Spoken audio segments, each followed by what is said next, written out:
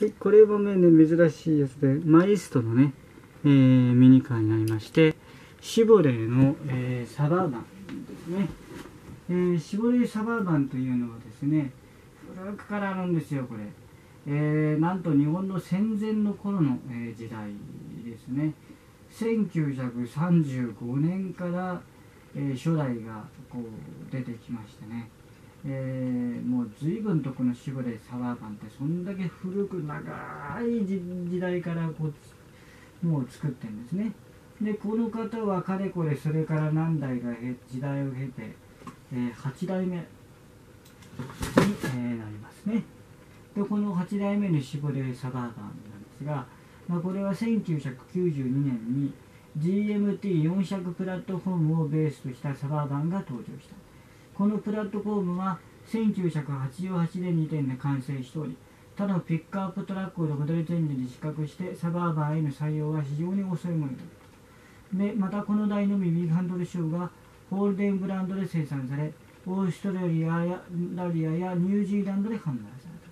すべてのグレードのベースエンジンはスモールブロック350平方立方インチよりで、よりベビー TT な2500シリーズにはピックブロック454平方インチがオプションで搭載可能で、6.5L ターボディーゼルエンジンがすべてモデルにオプションセットが可能だったと。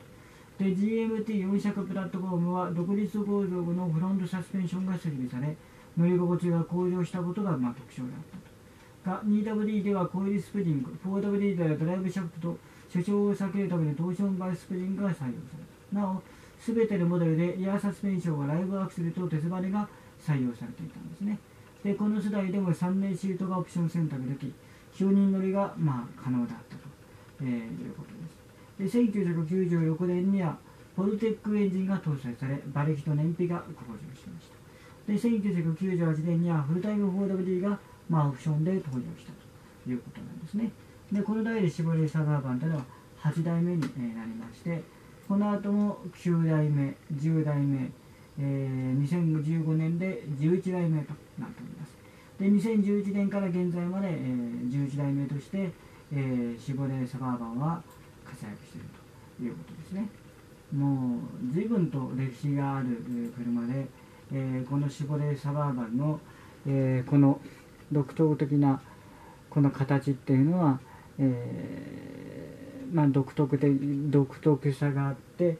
この形が非常に面白くて、こうかっこよさがあってね、いかにもアメ車っていう感じが出ていて非常にいいなと思います。あと色合いもね、ちょうどいい色合いで、こういう黄土色を使ってるっていうのはね、なかなかの